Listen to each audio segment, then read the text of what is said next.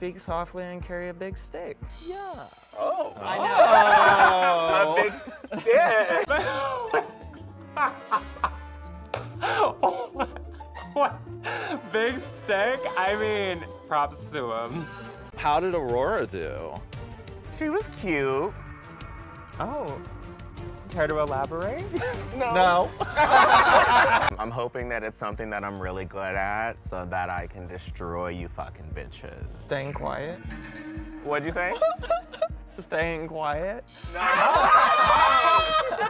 I'm a little worried knowing that I have to work with Yuri because I know she can be a little bit quiet and she was homeschooled, so I don't know if she'll be able to bring it out in this. May your roles in tonight's campaign be larger than the ones on your backs. Back rolls. Are you interested in quitting all this and just moving to a trailer and starting a new World of Warcraft guild with me? 100%. They look like one of my favorite movie characters. What was that? Oh yeah, Shrek. I would be scared crapless. You can say shitless. I'd be scared shitless.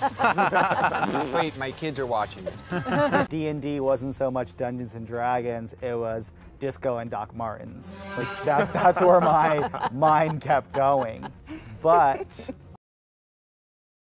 My bow and arrow training came from me being delusional.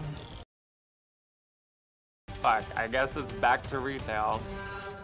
You will receive a horribly outdated bad tattoo of a wizard. Oh my God. but that's not all.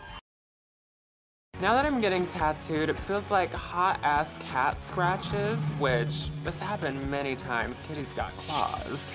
I brought heels for this look, but the mud scared me, so I used my boots instead. I see. Yeah, I thought maybe you were a lesbian because that's the only reason why I thought you should be wearing docs, but... And I would not want to be in Jaharia or Asia's shoes, especially Jaharia's. I hate it here. I hate it here.